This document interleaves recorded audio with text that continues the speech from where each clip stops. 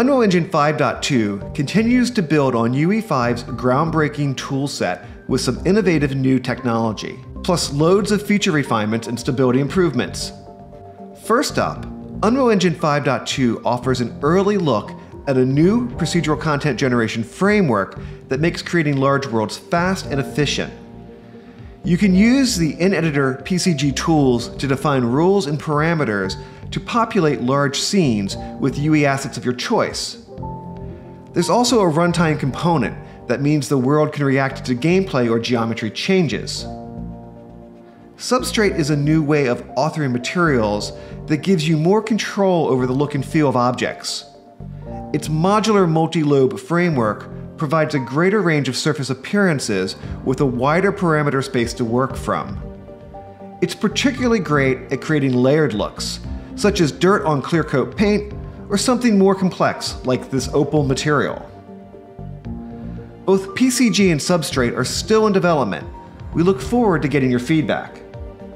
Virtual production workflows continue to evolve in UE 5.2 with new shot creation and scene creation tools.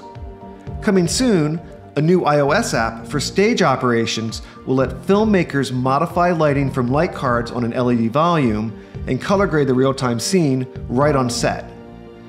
In pre-production, they can shoot with multiple VCams simultaneously and create sophisticated layered camera moves to better visualize shots for production.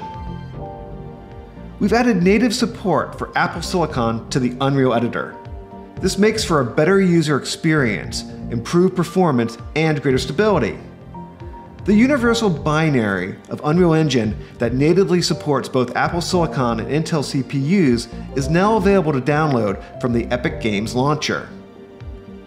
With the Machine Learning Deformer Sample, you can explore how to create a high-fidelity, real-time character with deformations driven by full muscle, flesh, and claw simulations.